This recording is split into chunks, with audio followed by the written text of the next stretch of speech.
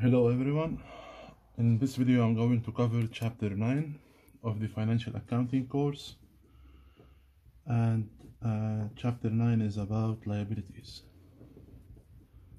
So in the previous chapter we covered assets, types of assets, and how to depreciate, amortize, or deplete assets, where we basically convert part of this asset into expenses. Liabilities have a different structure, as you know, and in the balance sheet, liabilities come the second item after assets. Essentially, liabilities include two main forms. We have current liabilities and we have long-term liabilities.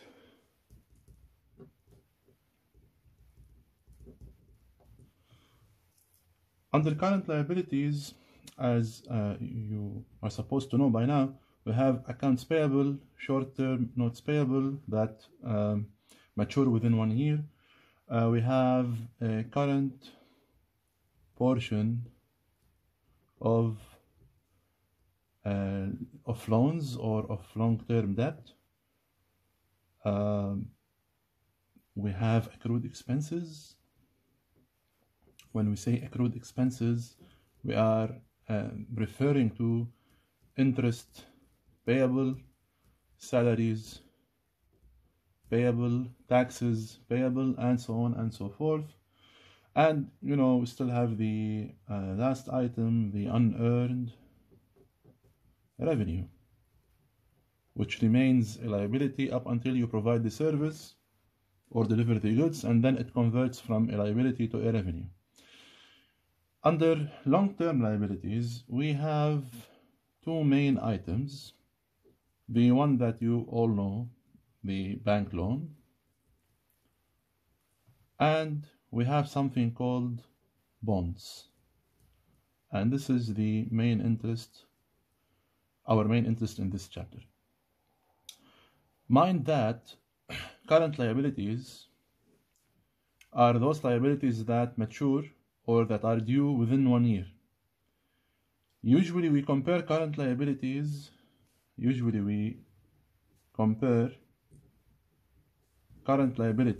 to current assets, where current assets include cash, receivables. Receivables mean you have account receivable, not receivable, maybe inventory. All of these are compared to current liabilities, which include accounts payable, notes payable, current portion of long-term debt or loans, accrued expenses, and unearned revenues. You want current assets to be greater than current liabilities, so that you can tell the company that the company or the firm is in a healthy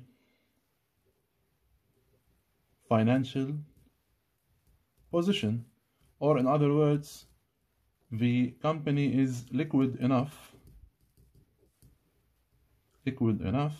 to pay or to commit to its financial obligations in the short run. So in order to assess our financial health or financial position, we get to compute two ratios or two measures to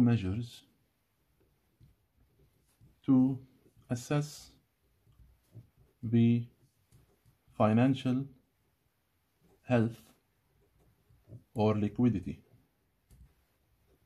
of any company.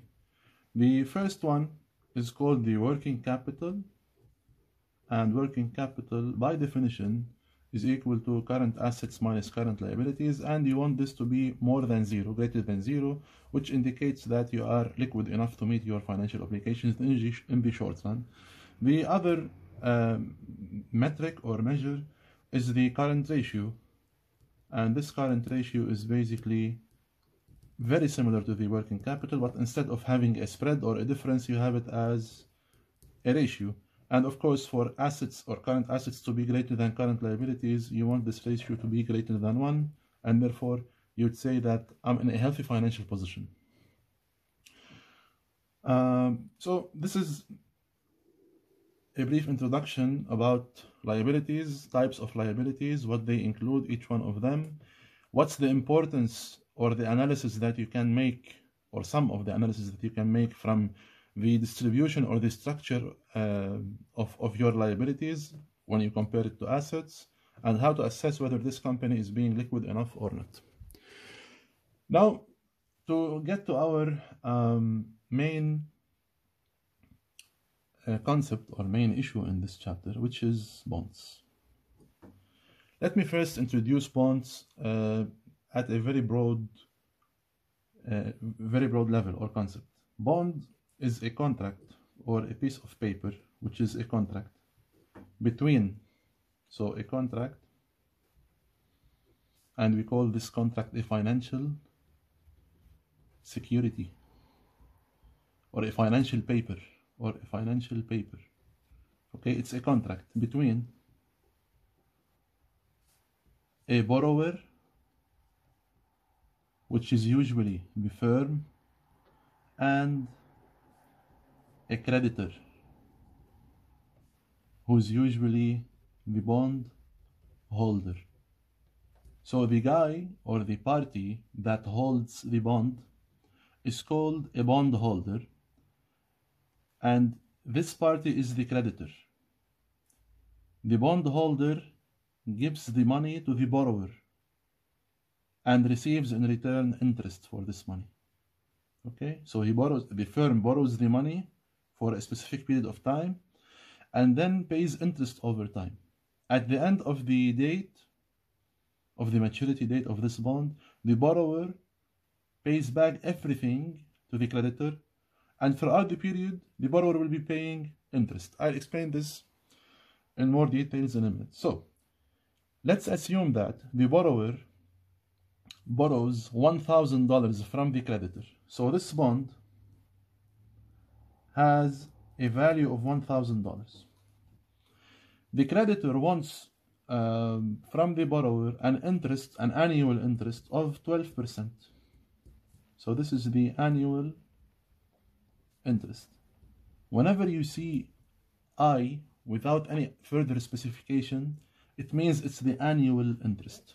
Okay, always, the vast majority of the times, interest is given at an annual basis.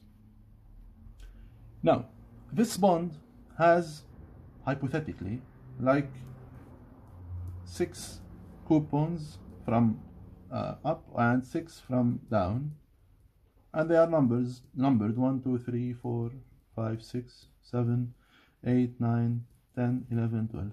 Of course, you could have told that it includes 12 coupons in reference to 12 months. So each coupon of those is a monthly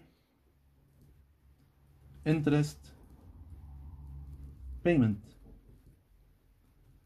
So what happens, assume that the borrower wants to borrow this $1,000 over 5 years. So those are 5 years, from 0 till 5. This is 1, then 2, 3, 1, 2, 3, 4, and 5. I made this one the first year longer so that I include 1, 2, 3, 4, 5, 6, 7, 8, 9, 10, 11, and 12. So those are the number of months in the first year. 4, 5, 6, 7, 8, 9, 10, 11, and 12. Okay, so those are months in year 1. Okay, what happens here at time 0, at t equals 0, the borrower gives the creditor the bond and takes $1,000 as a long-term debt. We have agreed before that anything that matures after 1 year, it's a long-term debt, is regarded as a long-term debt. So at T0, the borrower gives the creditor the bond.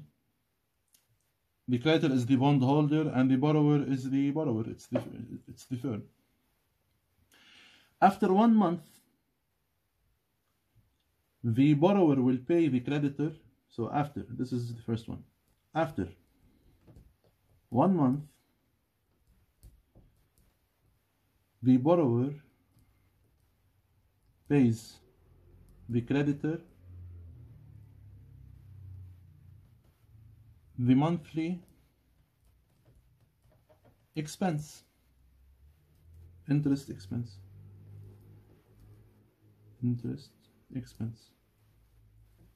which is equal to the principal value. This is called the principal value. So this is the principal value or face value of the bond.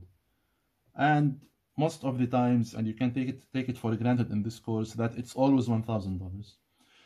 If you want $1 million, you will issue, simply the firm will issue 1,000 bonds, which means $1 million. So the principal value or the face value, so face value or FV multiplied by I multiplied by time. The face value is $1,000. The interest is 0.12, which is the annual interest rate, and multiplied by time, it's 1/12, right? Because it's only 1 month out of the annual time. Therefore, which is equal to $100. So at the end of each month, sorry, this is $10, not 100. So at the end of each month, the borrower will pay the creditor $10 as an interest expense. This will remain the case for the rest of the 5 years. At the end of the 5th year, at t equals 5, the borrower pays the creditor the face value and takes the bond back. On top of the face value, the borrower will pay the creditor the last interest payment, which is the 12th month at the 5th year. Okay, this is the concept of bonds. It's simply a loan which has a specific terms of interest payments and payment of the principal value. You need to know that the frequency of paying interest might differ between bonds. Some bonds have a frequency of payment as monthly, some of them quarterly, each 3 months, some of them are semi-annual, and some of them are annual. For the rest of the chapter, we'll be dealing with bonds that pay interest over 6 months. So the interest will be paid twice per year, twice a year. Okay. The last thing that I want to stress before moving into the numerical example is that the accounting the life of the bond includes 4 main accounting transactions.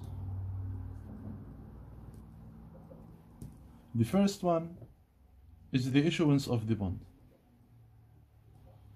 And this is where the borrower issues the bond to the creditor and the creditor gives the money to the borrower. The other one, let me call it the semi-annual interest payment. Semi-annual interest payment. And remember that this might be quarterly, monthly, it doesn't matter. But in this chapter, we'll be dealing with semi-annual interest payments. If this semi-annual interest payment passes through the end of the year, we need to have an adjusting entry, which accruing interest expense.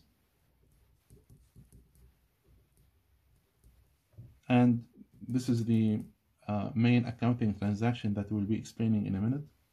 And finally, retirement of the bond. Retirement of the bond. And this is the very last thing. This happens at t equals 5, where the borrower gives back the creditor the money, and the creditor gives the bond back to the borrower. So the bond is retired now. It's out of service. One more thing. The bonds have 5 let me call them characteristics, or 5 factors. 5 factors. The first factor is the principal, or the face. So this is one, face value, and normally it's $1,000. The other factor is the annual interest rate, and this is usually the I. The third factor is the maturity date, or the maturity, which is time. So in my initial example, it's 5, so the maturity of the bond at time 0, that it matures after 5 years. At time 3, it matures after 2 years, and so on. So maturity or time. Number 4, we call it the frequency of interest payments. And in this course, we'll be dealing with semi-annual, annual payments. Finally, number 5, which is a very important factor. Let's take 2 extreme examples.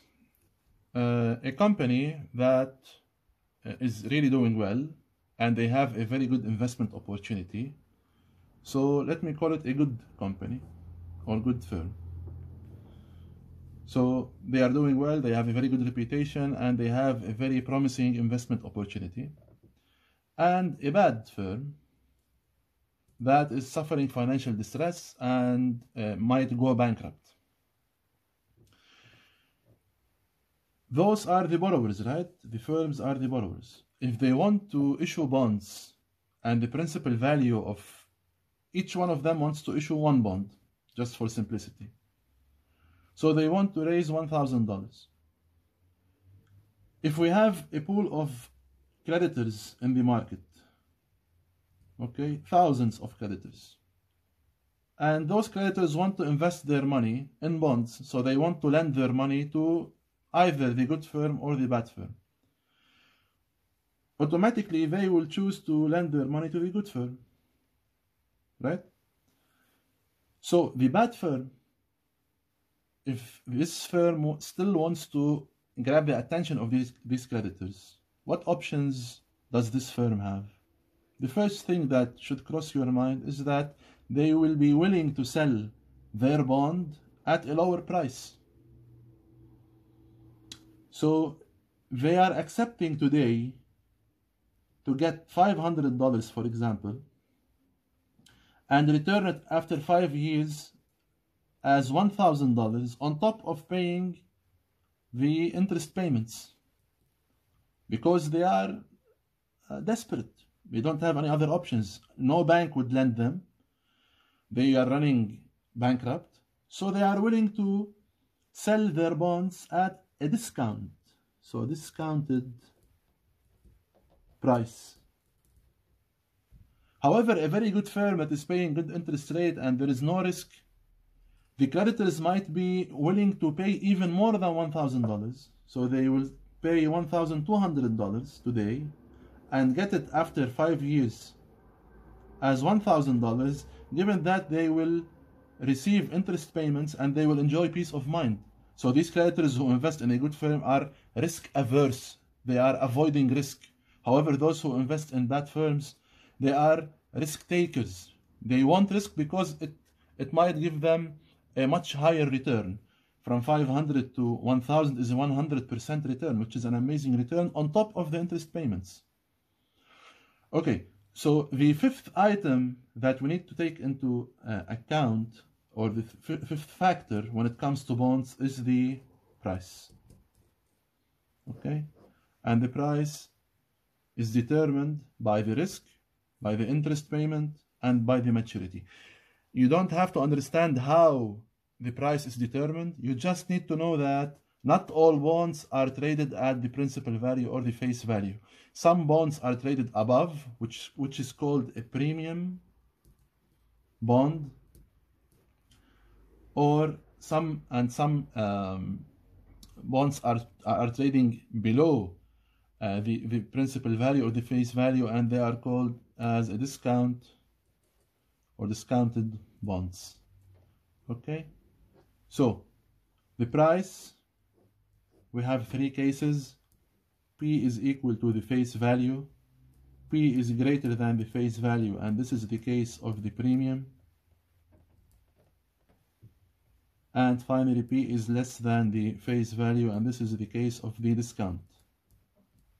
If you are curious to know this case where the price is equal to the face value, we call it trading at par.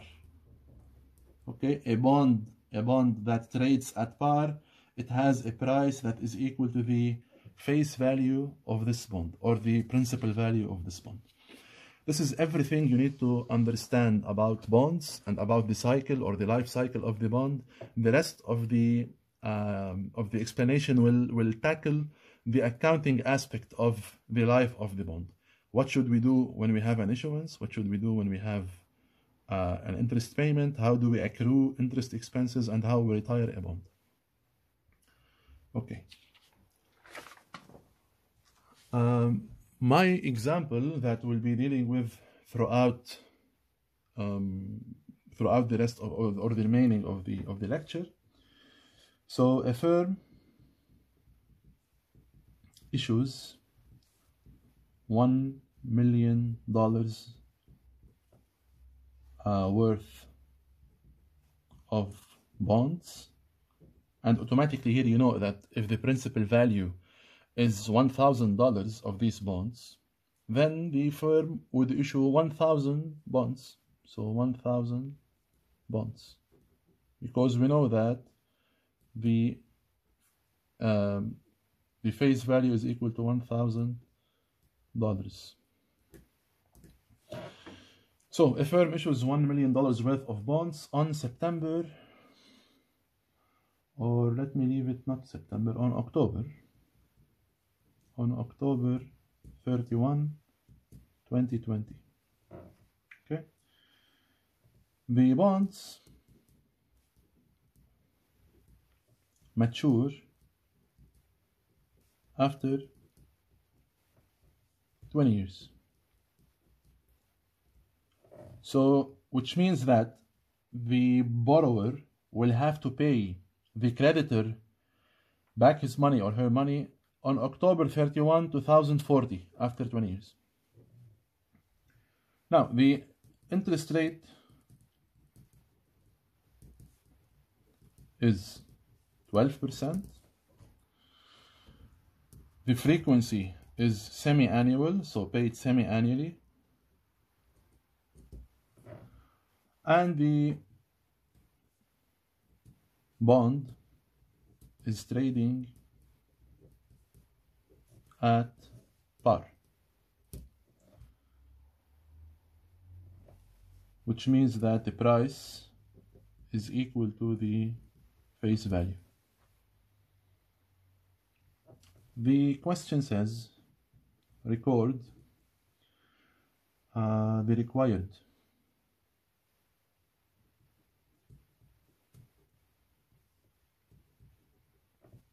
accounting transactions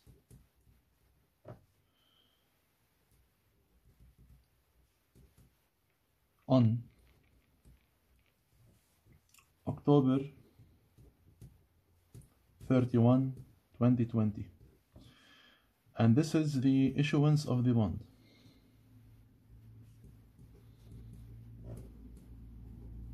Then, on December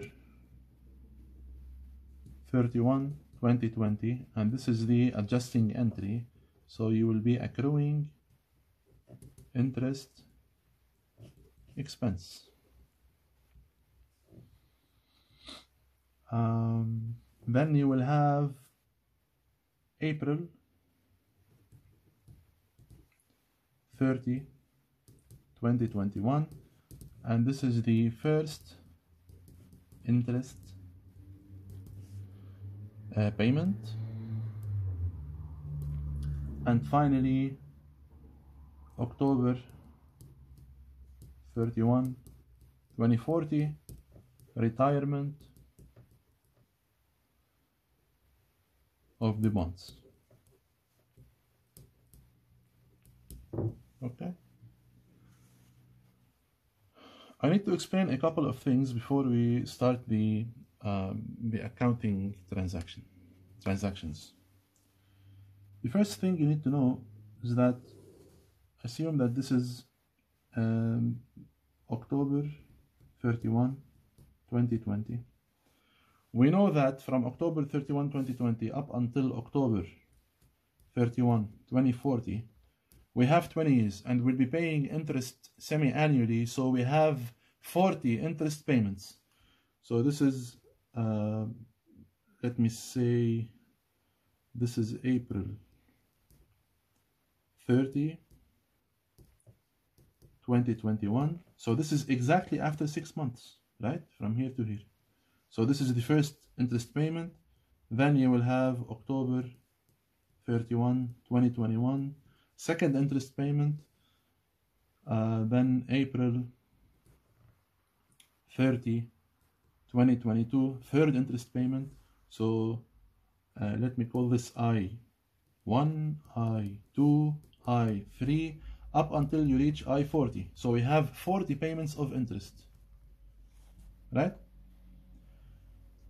Unfortunately for us, the interest payment from time 0 to from October 31 to April 30, it passes through the December.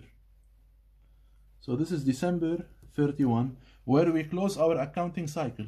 So close accounting cycle. And we know that when we close our accounting cycle, we need to tell everyone means stakeholders or investors, that we owe our creditors 2 out of the 6 months of interest, right? So from October 31, you have November and December. These are 2 months out of the 6 months in total. So you owe your creditors 2 out of 6 of the interest payment by December 31. So the accounting transaction here will be that you need to incur your interest expense and to tell your investors that it's an interest payable. So you will have a bond interest expense, whatever the value is, and bond interest payable, whatever the value is. On April, you will pay your payable, you will record the remaining of the expense, and that's it. So cash will decrease and the liability will decrease. You will offset this one and your expense will increase as well. We will see how this works. What I want to say, the last thing before we start the accounting transactions, assume that you sell your bonds at a discount, and this discount is 3%. Okay, so this 3% means that the price is equal to 0.97 of the face value. So there's a discount of 3%. You're offering, you're discounting your bonds so that you attract more creditors. You want to borrow money, so you're offering this small discount in your bonds so that you attract more creditors. or to convince them to invest in your company. So this means that each bond will give you $970 instead of the $1,000, which is the face value. Those $30, the difference, $30 discount, should be divided on all interest payments until maturity. This is not payment, sorry, interest expenses. So, for example, let me take this example. The price here that you will receive is 1 million multiplied by 0.97. So it would be the price, or the cash received, is equal to $970,000. Therefore, the $30,000, which are the discount on bonds, should be divided equally on the number of interest expense payments, which are 40. We know that it's 40. So $30,000 divided by 40 payments, this is equal to $750, which means that my interest expense will be higher by $750 every time I incur an expense. Okay? Every time I incur an expense, my interest will be higher by $750. If we want to compute the annual interest expense, so the annual, let me use a new one.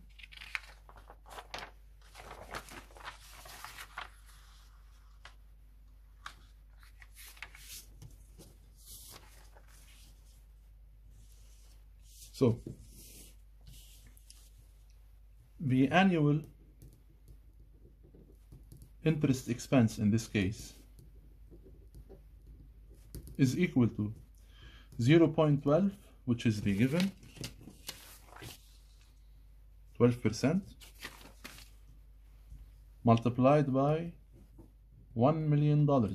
And remember that the interest expense is a percentage from the face value. It doesn't matter how much the price is.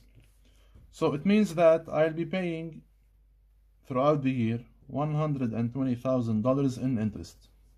Every year I'll be paying the creditors $120,000 in interest. Therefore, the semi-annual payment is equal to $60,000, right? Because over the year it's 120, so semi-annually it's 60,000. Now, given that I sold my bonds at a discount,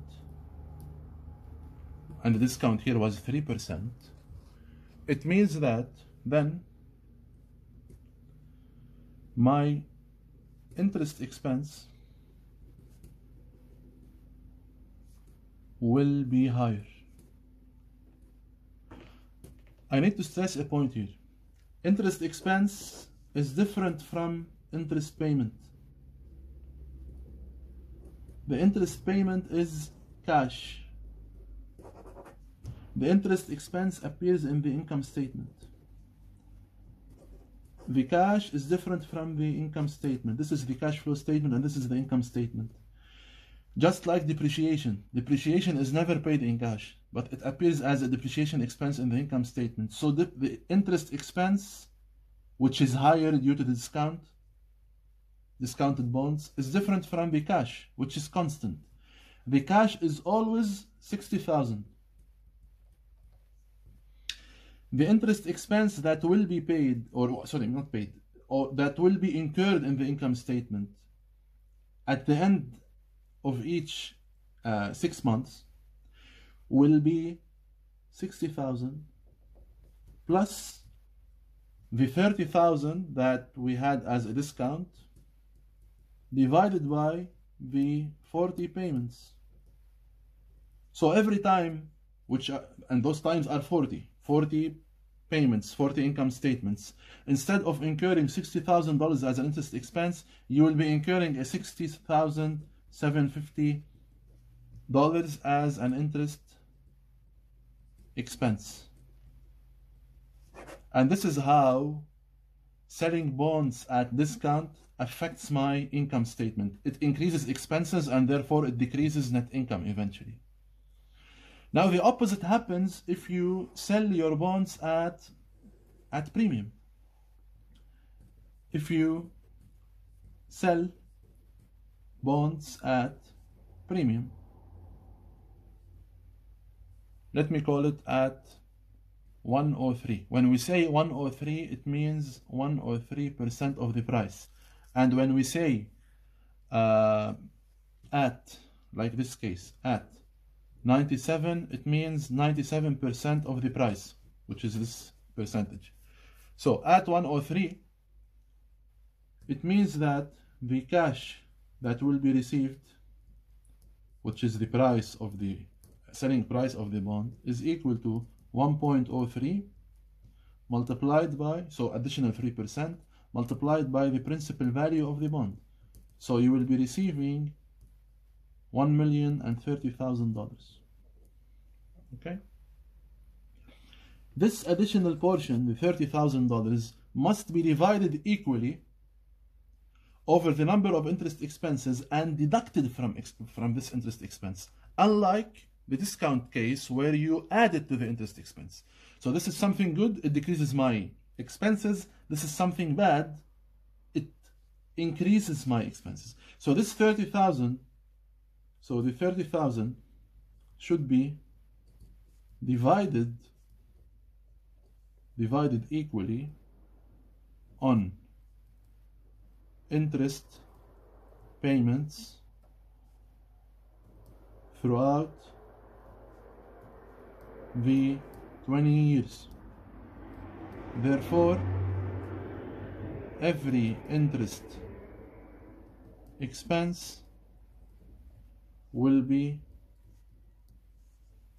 $750 less, and this number here is the 30,000 divided by the 40 payments. Okay, so when you sell a bond at discount, you will divide equally, we call it amortizing the discount. You will amortize the discount over the number of payments, and you will add it to the interest expense. Something bad you've done, you need to pay for it, and it will appear in the income statement, which will reduce your net income. However, when you do something good, you are able to sell your bonds at premium. This difference, the premium, which is $30,000, it will appear in the income statement as a less $750 from your interest expense. So now in your income statement, the interest expense will be equal 60,000 minus $750, which is $5,950. Unlike the discount case where it will be $6,750. Remember that the cash payment is always 60,000. It's constant. It's the same between the discount case and the premium case. Now I can start the accounting transaction. So in regards to the accounting transactions, as I mentioned before, that we need to record the accounting transactions for 4 events. The first one is the issuance of the bonds, where the borrower receives the money and the creditor receives the bond. So the borrower is now liable. On December 31, you'll have the accruing of interest expenses, which is the adjusting entry. Then on April 30, which is the first interest payment, and this interest payments should take into account that you have incurred already part of the interest payment on December 31. And finally, October 31, 2040, which is the retirement of the bonds, where the creditor will receive their money back, and at the same time they will receive the last interest payment. So what happens here is that we will have 3 cases where we are selling at par, we are selling at discount, and this discount was given at 97. So when we say at 97, it means that there is a 3% discount in the selling price. So the cash that the borrower will receive initially will be 3% discount than the face value. And finally at premium, and we will also have a premium of 3%, so it will be selling at 103. The dates that will be given, and we will be solving, as I mentioned, for the 3 cases.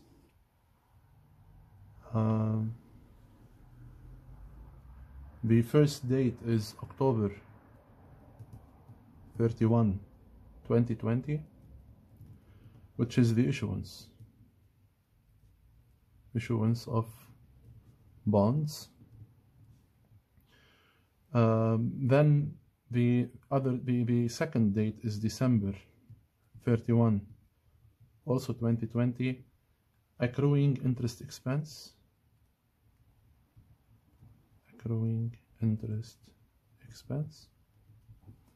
Then you will have April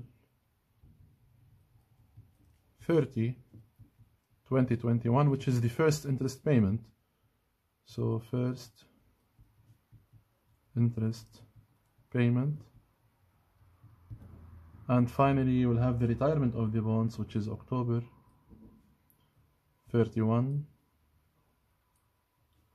2040. Here we retire the bonds. Okay, so this is the first one, this is the second one, and this is the third one. Now the par case is the simple case. If you get the par case, you can then get the discount and the premium properly and easily. So at par, when you issue the bonds, you will receive cash, so your cash will increase by debit, and you are now liable by bonds payable.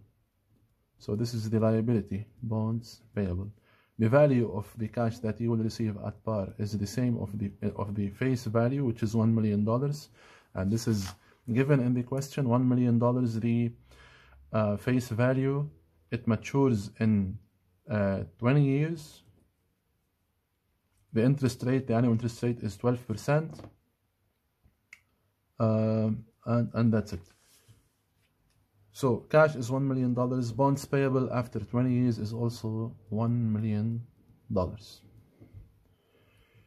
Now, the semi-annual, I will just write it as a side note, the semi-annual interest payment is equal to 0.12 divided by 2 multiplied by the 1 million, and this is equal to $60,000. Okay, so on December 31, if you think about it, from October 31 till April 30 we have 6 months. From October 31 till December 31 we have 2 out of the 6 months. So if you draw a timeline from October 31 till April 30, 2021, and this is 2020, and you have the adjusting entry that should take place on December 31, 2020. Here you have 2 months out of the total of 6. So you need to accrue or incur the interest expense, the bond interest expense, which is equal to 2/6 multiplied by the $60,000, which is the semi-annual interest payment.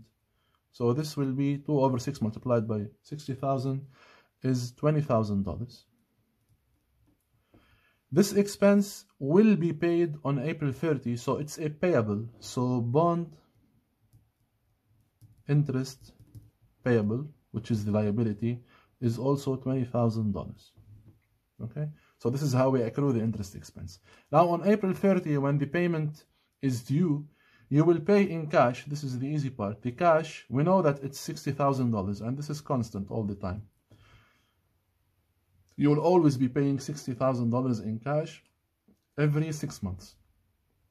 Now, this payment of cash should offset the liability. So we are no more liable.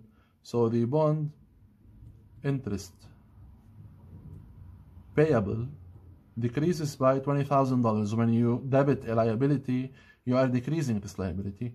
And still we have 4 out of 6 remaining for the interest expense, which is the other part of the 6 months. So you still have to incur a bond interest expense of 4/6 multiplied by 60,000, or simply the difference between the 20,000 and the 60,000, which is 40,000. So now you have the sum of the debit is equal to the credit. On October 31, 2040, we have 2 transactions. In the first transaction, we need to pay the last interest payment, and in the second transaction we need to retire our bonds and get to pay back the $1 million to the creditors. So on October 31, the interest payment, the most recent interest payment was on April 30, 2040. Between April 2040 and October 2040, we don't have any Decembers. So we don't have any adjusting entry. So you will simply have a simple interest expense payment. So you will have bond interest expense, which is a total of $60,000, and a cash payment of $60,000. So if you think about it, all October interest expenses are paid in a simple way. We don't have any accruals. However, April payments, they need to take into account that some of the interest expenses were realized or incurred in December, along with a payable that need to be offset. Okay, so all October payments will be simple. All April payments, interest payments, will have to take into account the adjusting entry that took place in December. And the reason for that is between April and October, we don't have any adjusting entries, don't have any Decembers or end of years. So this is the last interest payment. We need to pay back the value or the face value of the bonds.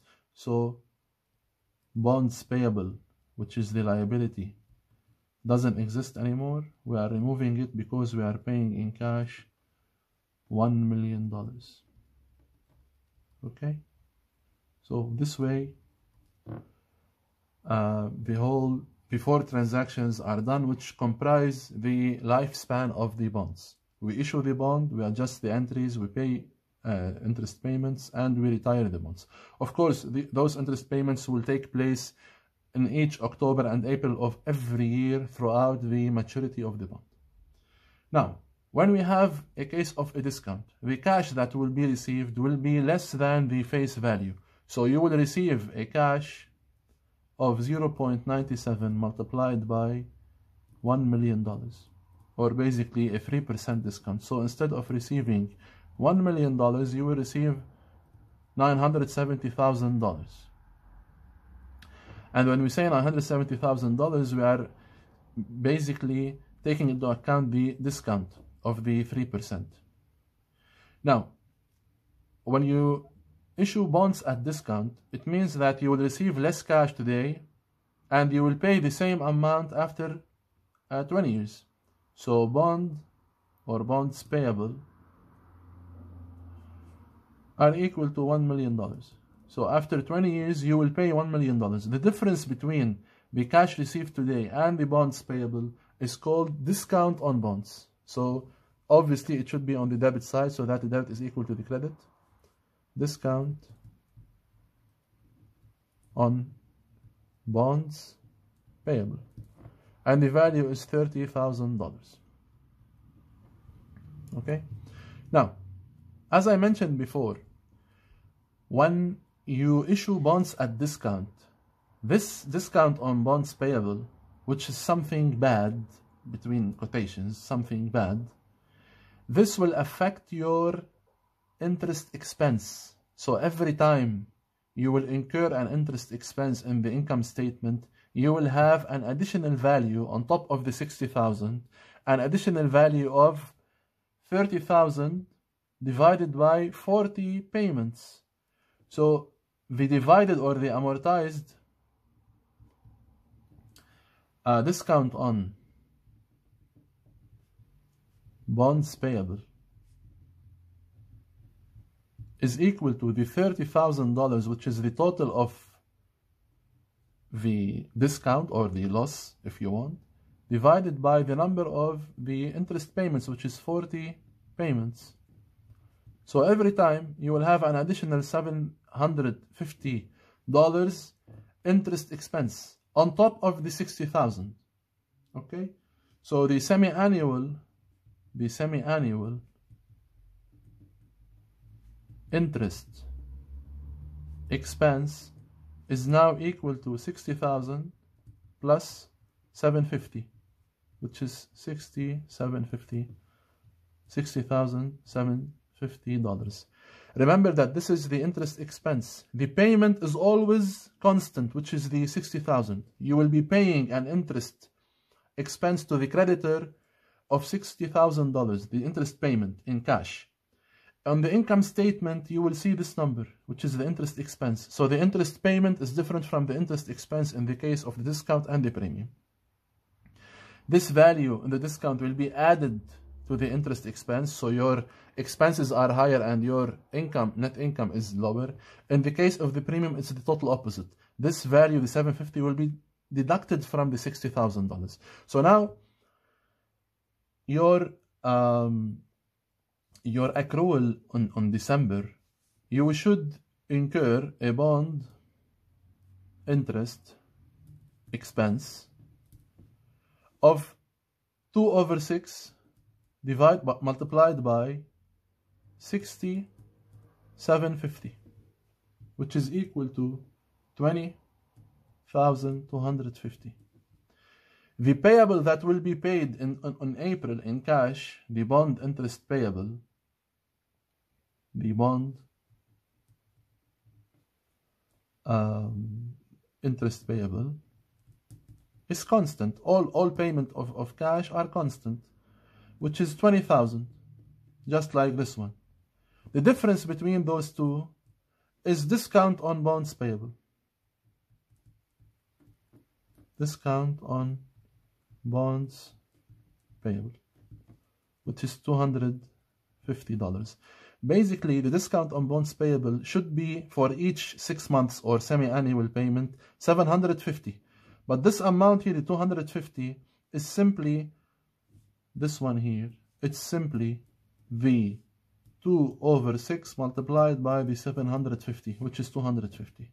So everything here is being multiplied by 2/6 because it's 2 out of 6 months. So everything will be multiplied by 2/6. This as well, this 20,000, as I explained over here, it's 2/6 multiplied by 60,000. Okay? So it's a full transaction multiplied by 2/6. In April, we know that the cash that will be paid is 60,000. And we know that we need to remove this liability, so we will have bond interest payable of 20,000, which is this liability that we recorded in December. Okay. What about the remaining portion of bond interest expense? Bond interest expense, we still have 4/6 of the 60 750, which is equal to 4,500. So if you sum this 4,500 and this 2,250, you will get the full amount of the semi-annual interest expense, the 6,750.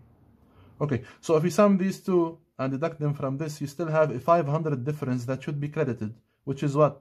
It's a discount on bonds payable, the remaining portion of the 750 after incurring the 250. So discount on bonds payable, $500. Okay. Now on October 31, the same thing that should be done. The difference is that between April and October we don't have any adjusting entries, so there is no need to have a payable. You will simply have bond interest expense, the full amount of 660,750. The payment will be a cash payment of, which is constant, $60,000. The difference between those two is the 750, which is the discount on bonds payable. So discount on bonds payable, and this is 750. The other transaction will simply retire the bonds, so you will have bonds payable, which is this one here, $1 million, and a cash payment of $1 million. So if you think about it here, this $1 million in cash payment was received initially as $970,000. So this is the discount that we are suffering, and we incurred it by discount on bonds payable throughout the years. We amortized it or divided it equally over the number of payments of interest, and it appeared in the income statement throughout the years. Okay, finally at premium, the cash that you will receive will be more than the cash that you will pay after 20 years. So here you will receive $1,030,000, which is basically this number over here is computed as 1.03 multiplied by $1 million, just like we computed this discount thing. The premium is the same case. You will pay it after 20 years as bonds payable, and the value is $1 million. The difference between those two is the premium on bonds payable, just like we had discount on bonds payable. The discount on bonds payable is debited because discount is something bad which decreases owner's equity through decreasing net income, so it's on the debit. The premium on bonds payable is something good for owner's equity, so it's on the credit. It increases just like owner's equity increases, and this premium on bonds payable will decrease interest expenses, and eventually increase net income, which also causes an increase in owner's equity. Now, the amortized or divided amortized premium on bonds payable is equal to 30,000, which is the difference, divided by 40, the number of interest payments, it's 750. I did this deliberately. I discounted 3% and premiumed 3% so that we have the same amount, just to make the explanation easier. It shouldn't be the case all the time. It can be different. It can be 105, 102, it doesn't matter. So now we know that the semi-annual interest expense is equal to 60,000 minus 750. So now my interest expense is less than the cash payment, which is the 60,000. In the discount case, it was higher than the cash payment. So here, as if I'm penalizing myself, here as if I'm treating myself in a good way. So this is $59,250. Okay, so 60,000 minus 750. Now, if you want to do the same on December 31, we need to accrue 2 out of 6 of the full interest expense. So bond interest expense is 2 over 6 multiplied by 5,950, or simply 1/3, and this is equal to 19,750. 19,750. This is a payable of bond interest payable. A liability which is constant is $20,000. The difference is 2 over 6 of the 750, which is the 250 premium on bonds payable that will be debited. Premium on bonds payable, and this is debited by 250. When you are solving a problem or in the exam or whatever, try to start with it's advisable to start with the constant transactions, which is the payables and the cash. When you start with the payables and the cash, you can lead or find your way through by doing the accrual for the interest expense, and then the remainder you will know where to place the premium on bonds payable or the discount on bonds payable. Now on April 30, 2021, the first interest payment, you know that the cash is a constant payment of $60,000, and this is what I said here. You are advisable to start with the constant parts. Then you need to get rid of the liability, so you will have bond interest payable of $20,000 because you paid it, all of it, on top of paying the remainder of the interest expense. You're left with a bond interest expense as 4 over 6 multiplied by the 59,250, which is this interest expense, and this will give us 39,500. 39,500.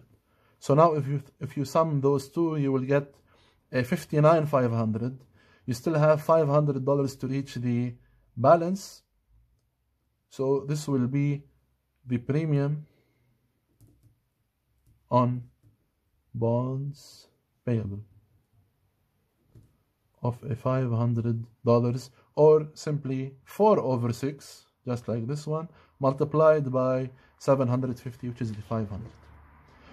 Finally, on October 31, 2040, where you will retire the bonds, we need to pay the last interest payment, which doesn't have any accruals in it, because between April and October we don't have any Decembers or adjusting entries, and also the other transaction is to pay back our creditors.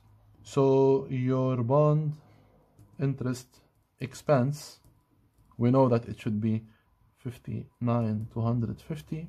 Your cash payment is constant at $60,000. The difference is the premium on bonds payable, which is also computed as 750. Now the redemption of the redeeming the bonds payable, we know that the value is $1 million, just like we had it over here, and the cash payment is also $1 million. Remember that here we paid cash after 20 years, less than what we received initially. This is the end of the chapter. Thank you, and I'll see you with a new chapter.